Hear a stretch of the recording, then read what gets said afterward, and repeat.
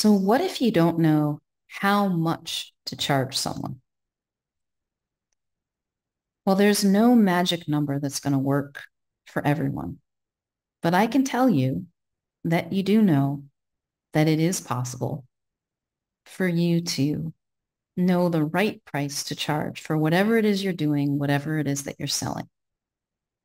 So this little exercise that I often do with clients when they've got lots of thinking about how much they should charge. And they're usually thinking about what so-and-so charges and what their competition is doing. And what this expert says is you're supposed to charge that amount. And how if you don't charge enough, then you need to charge your worth, whatever that means. That sounds actually really scary. And we just simplify it all. So you can do this for yourself if you have a product or service that you're wondering how to price. And usually what I do is I'll say, okay, so imagine, just close your eyes for a moment. Your product or service, we're charging $5,000 for it. How does it feel? Notice your body. What do you know? And inevitably, they'll get something from it. They'll go, wow, that feels exciting, but it feels like it's too much. I'm like, okay, cool.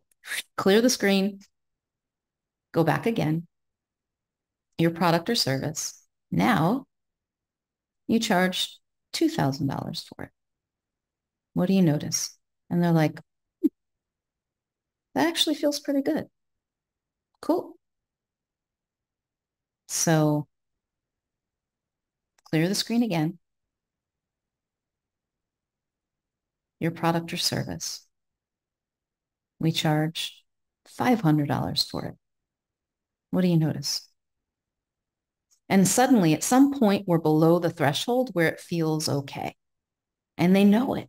And they'll say, that doesn't feel like enough. That's it. Now, there is a logical process, and I will encourage you to do your due diligence as far as the cost of doing business and the cost of your time, and there are people who can help you with that.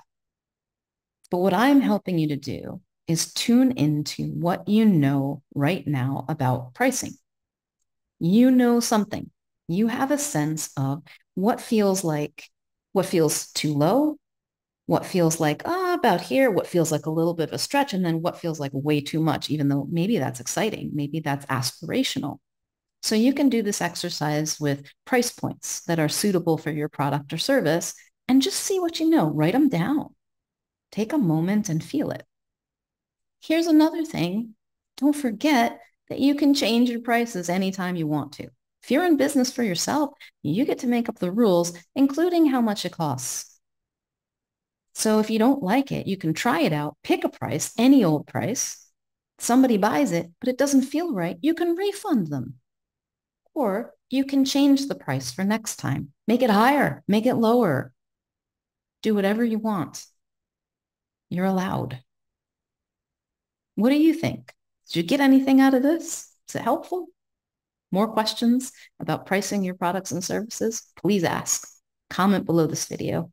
I look forward to hearing from you.